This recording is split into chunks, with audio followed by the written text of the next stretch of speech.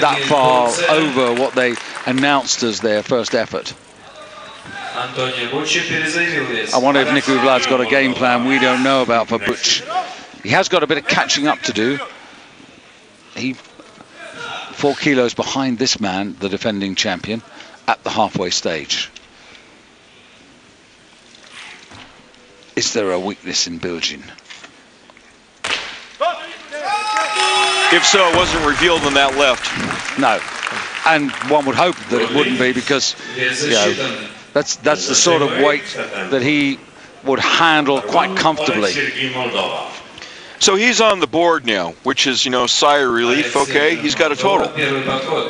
Yeah, he's got an 8 kilo call over Makhbelenia of Belarus, with Cesar of Turkey in 3rd place, but there's a long way to go in this.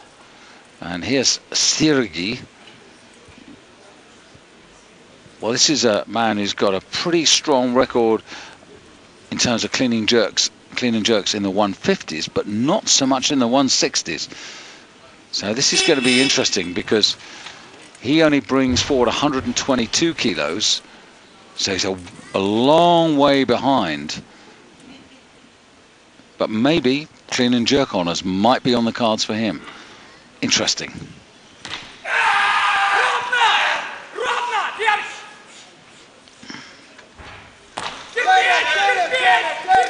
Well, it was noisy in the first part. It was powerful in the second. Yeah, you know, the other way to say this, you know, when you're describing his relative performances, he's good in the clean and jerk, and another number comes off. I've noticed now some guys are coming out with these numbers taped on. Or not be a hazard. Or why bother? Yeah.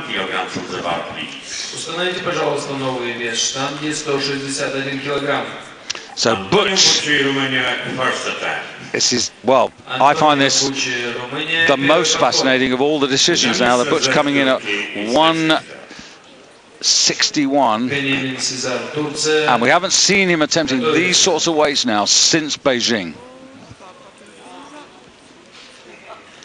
So Butch, who was ruled out all last season with a hamstring injury, that's why we didn't see him in 2009, but he's clearly back to something like his very best. First half was pretty impressive.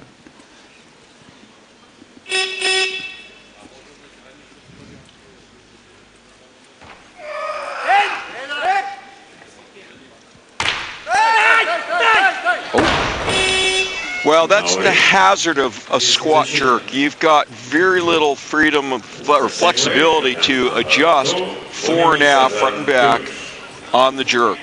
And first it looked very good, but it was only like 95% good, which wasn't close enough. And then he had to try to chase and lost it. Watch, he's going to dip and drive, and he's going to go down well below a quarter squat, which would make it a power jerk. He's not down a full squat, but he's going down low. Looks like it's good, but then it's just not quite overhead. And yeah, really with one orthopedist of popping the arm back in backstage. We go on, and this is Antonio Butch at 161 kilos. Now, this was his opening attempt, and of course he didn't make it, so needs this to get a total, bringing forward 135 kilos from the first phase. Clean is straightforward. Doesn't waste time, power jerk, brings his feet forward. This time, that's okay. But a very expensive first miss, because it really restricts his ambitions. As I was saying, Randy, just a moment ago, it's a good lift, and it puts him on the board with the total. But the problem is that in striving for the championship, that first failure really limits his possibilities. Well, you've only got 3 attempts in the lift, so if you lose one, you know, you've only got 2 bullets left, basically. Squat jerk. Suleimanov and Labar at 162 kilos, and here he comes onto the stage now. Now, 132 kilos. That's 7 behind Bilgin, but this is his stronger suit. And the way things are going, if he plays these 3 lives cleverly, he could get pretty close.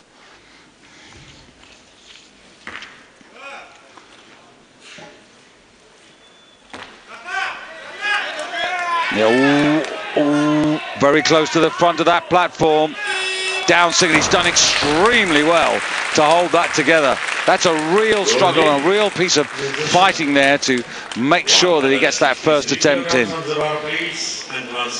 Well, Randy, it was a struggle, but he fought well. Absolutely, yeah. And this is a great example of why the clean and jerk is a true test of how strong you are overall. If you've got a weak link, it'll be revealed. And here's an example of how you can have no weak links in the chain. Holding the bar overhead is very difficult. This is why sometimes you can have a guy who can bench press half a house and he can't hold 300 pounds overhead without shaking like a leaf. Watch him shake as the spar's overhead because he's not quite in the right position, and then watch how he is tough enough, mentally and physically, to gain control of this weight. Still walking, and he gets it under control. Look at that. Good lift, great effort. Not easy. 5 extra kilos would take him on to 304.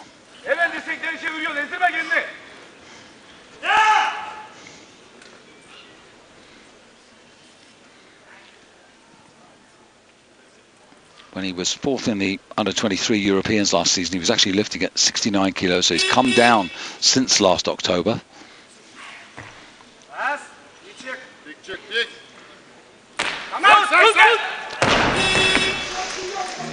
So, the first opportunity maybe for the likes of Zulfugar Suleimanov. And Butch comes out now, 165 kilos. This is absolutely crucial. 4 kilos to go. Up, which would take him on to the 300 mark.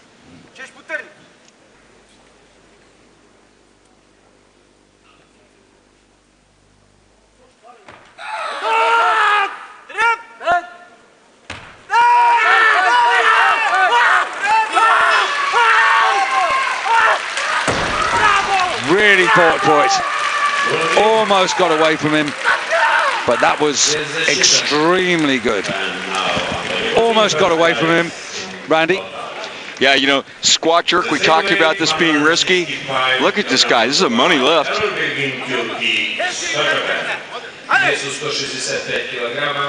Dip, drive, squat down.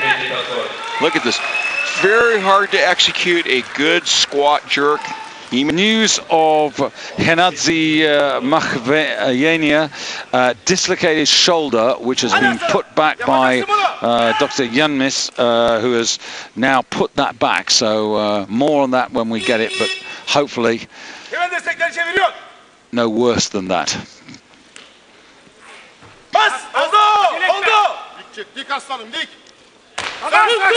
Didn't make it the second time, but he has this time. Powering ahead. Errol Bilgin. That was nice for Bilgin to bounce back like that. Yeah, he's kept himself in command here of the competition because that gives him 304. Butch has got 300, but the danger man is Zulfugar Suleimanov of Azerbaijan, who's sitting on 294.